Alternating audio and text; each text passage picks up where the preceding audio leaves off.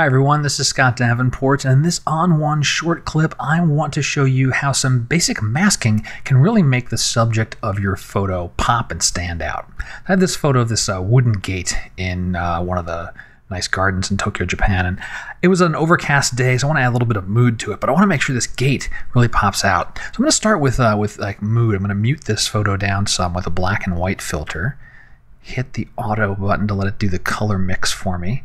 And I don't want to have any film grain, so we'll remove the film grain. I don't want a black and white photo, I just want kind of the muted mood. So as I'm adjusting the slider here, I'm watching the preview screen, and somewhere in the mid-30s is looking pretty nice. It's taking the kind of the edge off some of the harsher color there and making this a more moody shot.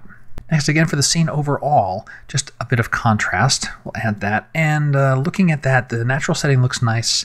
I'm going to increase the shadows just slightly so that the areas under the trees aren't completely lost in shadow.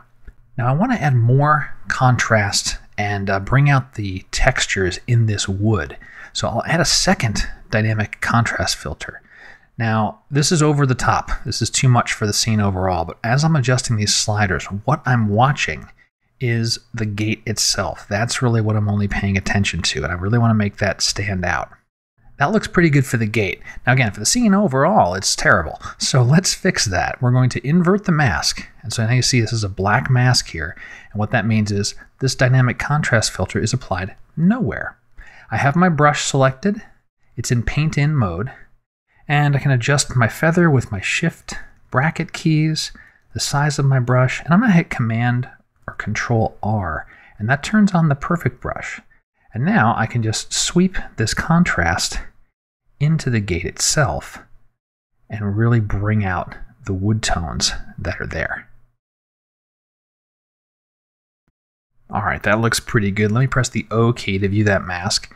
Pretty close. A couple other spots that the perfect brush prevented me from brushing there. I'd rather it be a little more restrictive than too loose, and that's good. This doesn't have to be perfect either. This is just to really make this pop out here. So that's looking great. Now I want to use this mask again because I also want to add a little more ambiance to the scene with a glow. So I'm going to copy this mask.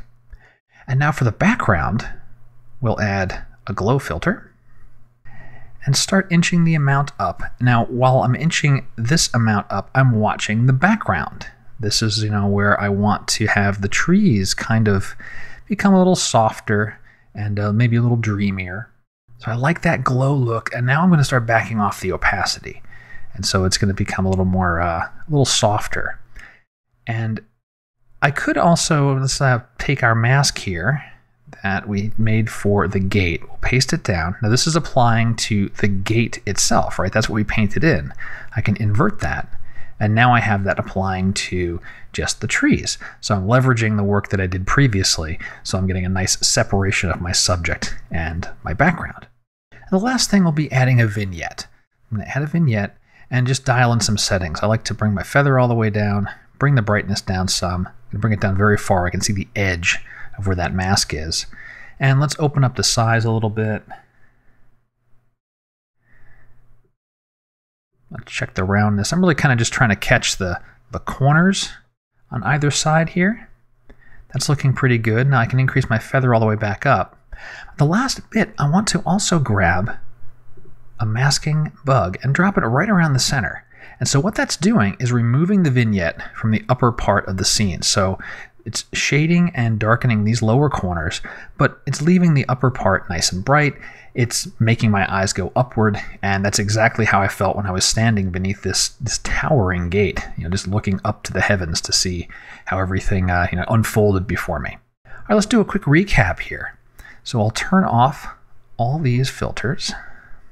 Started by adding black and white at a low opacity just to give a little bit of a muted feel. Added contrast to the scene overall. Specifically added more contrast to the gate to make it jump out. Leverage that mask, creating a glow for the background, and finally adding a vignette. So before and after. My name is Scott Davenport, and I hope you've enjoyed this ON1 short clip.